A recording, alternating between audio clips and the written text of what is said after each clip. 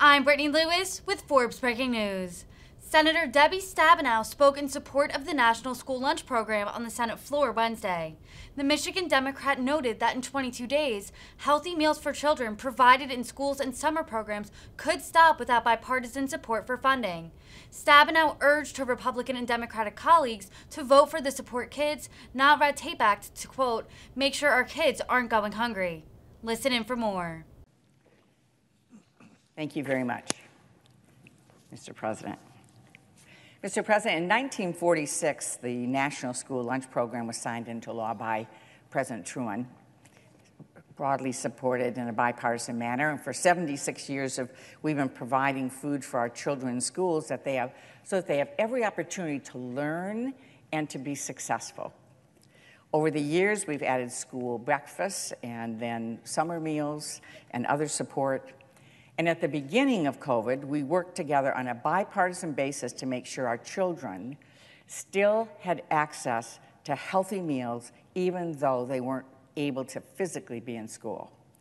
We've worked together to provide critical funding and flexibility until now. Our kids are counting on us to do this again. In 22 days, healthy meals for many American children will stop if we can't get the bipartisan support necessary to extend the flexibilities and the funding that allow schools and summer programs to keep feeding our children healthy meals. 22 days. Again, critical funding will stop in 22 days. That's not very far. And summer programs need to be planning right now, and many children are already starting those summer programs. Critical funding is going to stop in 22 days, even though supply chains are still broken and costs are still rising.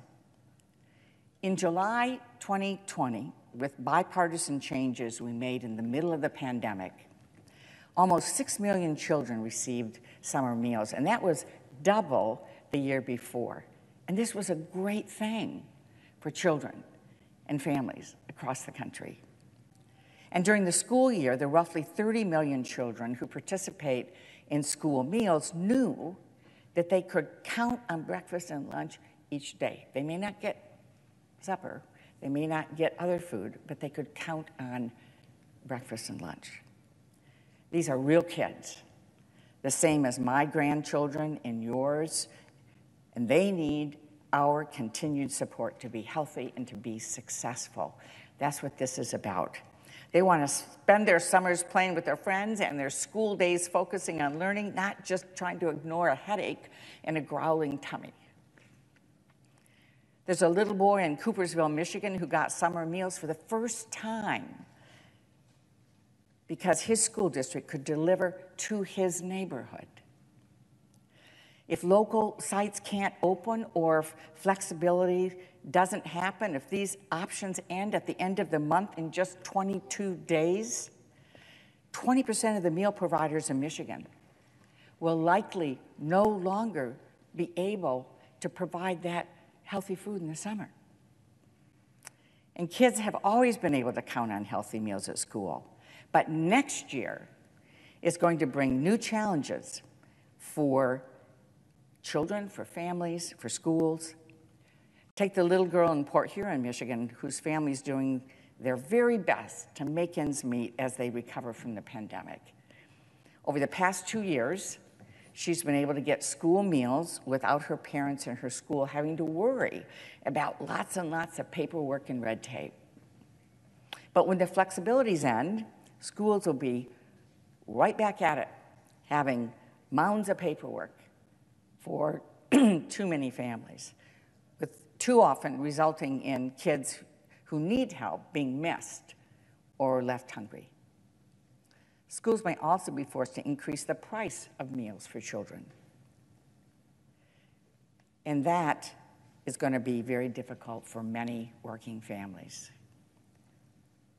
And this lack of action is not only about our children, which, of course, that should be enough, that this is about our children, but too often when we talk about the budgets and the programs, we lose sight of the people who are doing the work to feed our children. And they have to make the hard choices on how they're going to continue to do that. For example, 357,000 students get their meals at a school in Miami-Dade School District. It's the 4th largest school district in the country, serving more than 35 million meals each year to young people.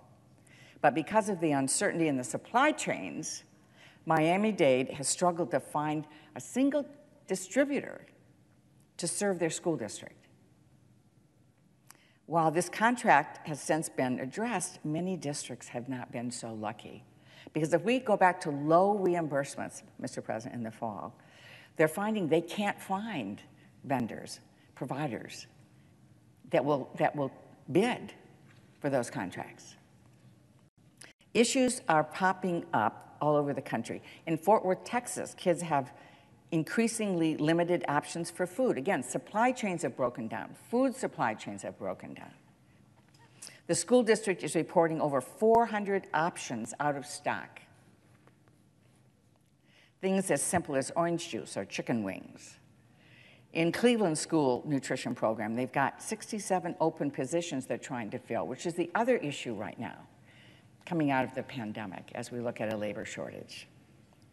Outside Portland, Oregon, school food staff are going to grocery stores to get the food and supplies they need when their distributor cancels their order. And they're paying up to 10 times more doing that in a retail store.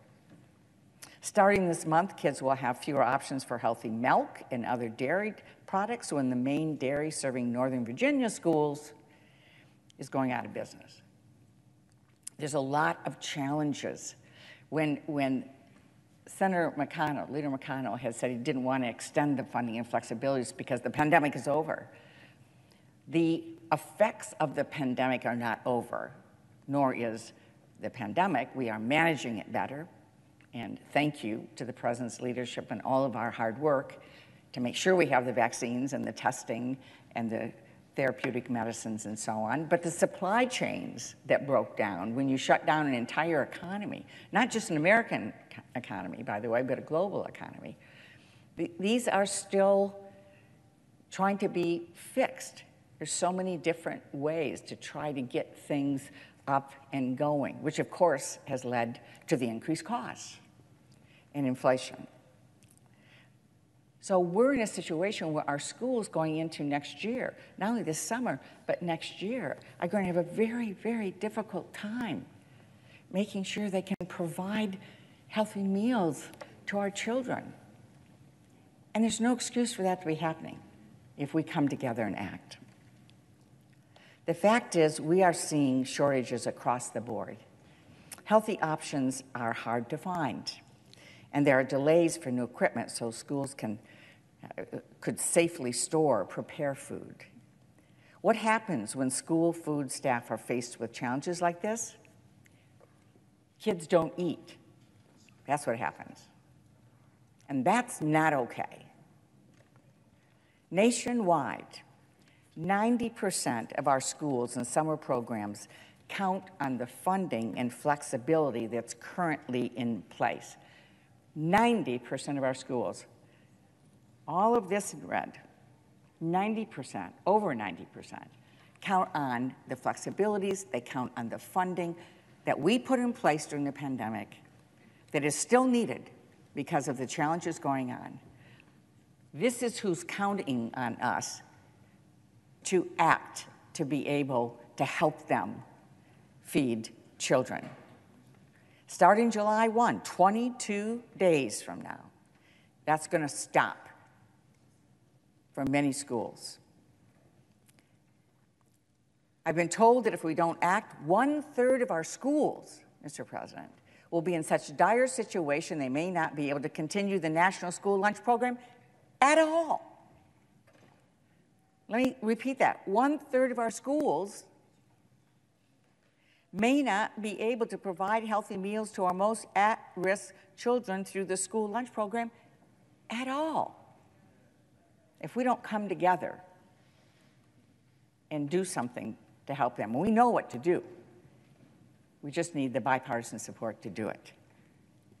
This is a shocking failure of our country's responsibility to provide for our children and set them up for success. Throughout the pandemic, Democrats and Republicans have come together to make sure that schools and summer meal programs have the tools they need to feed hungry kids. We need Republicans to join us again. We're working to return to normal, but we aren't there yet. It is so urgent that we pass my Support Kids, Not Red Tape Act right now. I am extremely grateful that we have every Democratic member of the United States Senate and our independent members and two of our Republican colleagues leading the way, Senator Murkowski and Senator Collins. It's a bipartisan, broadly supported way to make sure our kids aren't going hungry. But time's running out, and we only need 8 more Republican colleagues to join us. We have 52, we need 8. We need 8 more Republican colleagues to join us to be able to provide support for our children and support for our schools throughout the next year as we are working our way through all of these supply chain issues and so on that are getting in the way. Our kids are counting on us. 22 days. 22 days, that's what we're talking about. We've got 22 days before all of the support, all of the funding, to be able to make sure that as many children are getting healthy food in the summer as possible, the children who need it, and in the schools, that we have a school lunch program, and that we're able to provide healthy meals so that kids can focus on learning. They can focus on being kids. They can focus on being successful, not just how they're going to manage their hunger through another day. 22 days, Mr. President. Our kids are counting on us. We need to act. I yield the floor.